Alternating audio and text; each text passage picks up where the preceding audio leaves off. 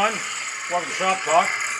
We're going to look at some of the features Gordon's classical Homelite 750 chainsaw has. This was a very powerful saw, capable of running up to a 54-inch barn chain. Kill switch is right on the back. There wasn't much for safety features. No throttle lock, no chain brake. You could get a hand guard, a little guard sit out here. Most of the guys took them off. Has a manual override on the oiler. And the automatic oiler sits right in this cavity right here. And it is adjustable. There's a little lever you can turn just a little bit and get a little more oil if you want to on it. Top load on the gas and oil reservoirs. Decompression valve, a little lever you flip here. Two-piece electronic ignition. The transformer sits in the back and the module is right underneath the cover here.